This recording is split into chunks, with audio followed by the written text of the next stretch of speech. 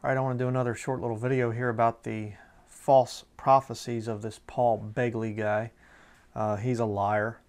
And I want to show you here a verse of Scripture, Deuteronomy chapter 18, verse 22. It talks about, when a prophet speaketh in the name of the Lord, if the thing follow not, nor come to pass, that is the thing which the Lord hath not spoken, but the prophet hath spoken it presumptuously, thou shalt not be afraid of him. Okay? In other words, don't even pay attention to the guy. Just, he's a loser. And that's what Paul Begley is. Now, you can watch the two videos. You just look it up, his prophecies, 12 prophecies for 2013. But I'll just go over them here. He says, number one, there would be 3 major solar flares. And he, and when he's talking about it, he's like, it might, there's a possibility that it might affect the Earth, and there may be some parts of solar grids that get knocked out. Maybe, possibly. That's not prophecy. Okay, prophecy is definite. This is what's going to happen.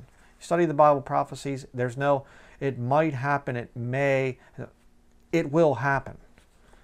Number 2, he said that there will be a massive mega earthquake in 2013, and then he said, and this is the first part of his video, he said that it's specifically approximately 8.7. How can you have a prophecy be specific but yet approximate? Contradicts himself. And if you look it up, you can look and you can see there were no 8.7 earthquakes. And of course he covers it by saying it's in the ballpark of 8.7. There's, it's just in the ballpark, but the number 8.7 kept coming into my mind. There wasn't one that was 8.7. So he lied. But, he covers it up by saying it's maybe in the ballpark, I mean, God told him 8.7, but, God kind of messed up a little bit there. It's what these Satanists like this think. Number 3, he says that there will be terrible tornadoes, but he's not sure whether they're going to occur. It's just terrible tornadoes someplace. Okay, that's been the case for years and years and years and years now, that there have been terrible tornadoes. It's not prophecy. Then he said, and I love this one, there will be a drought in Africa. You think so? Africa that has the world's largest desert in it? Africa that has more problems with drought than any other country ever? Boy, there's a safe bet that he's going to be right on that one, There's a drought in Africa. Wow, how impressive. Number 5, he said that there would be unrest in Asia. Again, wow, what a prophecy. Number 6, more shootings in America. Yeah.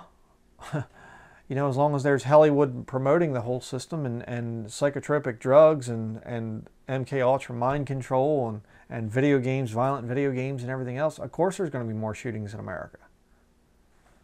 Give me a break. Then in number 7, he says, they will try but not accomplish taking away your Second Amendment rights here in America. They've been trying that for years.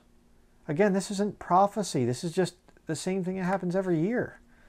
Number 8, another good one. The economy will suffer. Wow. What a wonderful prophet here we have. Number 9, he said that there would be a great move of God in the body of Christ.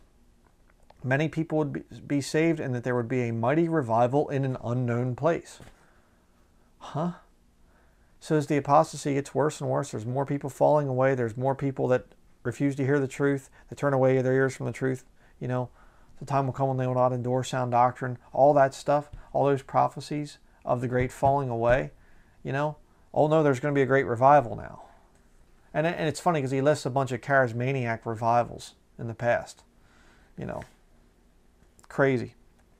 Then he says that Syria would fall in 2013. I don't think that happened.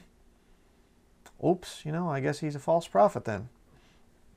But number 11, we're going to listen to this one here. This one cracks me up. Listen to this. Listen to the surety of what God told him. And he says it's God telling him this stuff. Listen to this one. This is a good one. Prophecy number 11, the 7-year peace agreement, the covenant found in Daniel chapter 9:27 to be confirmed. 50% chance it will be signed. It will definitely be debated, talked about, pursued. in great unrest in the UN. It's going to be signed 50% chance. If God's telling you that, doesn't the Lord know the future? See? This guy is a faker. How in the world has he deceived so many people? It's incredible. But let's continue here. Just watch the last couple seconds of this video. Don't want to waste too much of your time.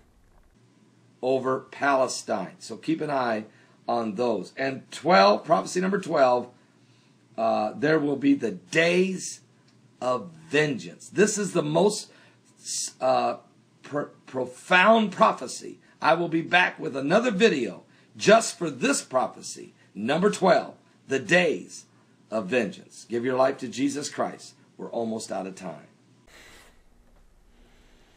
Yes, and I am out of time listening to Paul Begley. Okay, just wanted to do a couple videos on this guy, exposing him.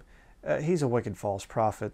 Okay, this guy is so ridiculous. I mean, he's got, you know, all kinds of Catholic stuff hanging around his house and everything else. I mean, he's just totally wicked. I'm going to do one more video talking about a video that's come out exposing Paul Begley, and then we're going to be done with this guy. I'm doing this as a request from a brother that actually used to work with Paul Begley, and this guy is just ridiculous, this Paul Begley guy. So that's going to be it for this video. Thank you for watching. Don't listen to this nutty, kooky prophecy stuff. Okay, it's nonsense. Read your King James Bible. That's where your prophecies are the real prophecies that actually come true. That's where you find them, right there.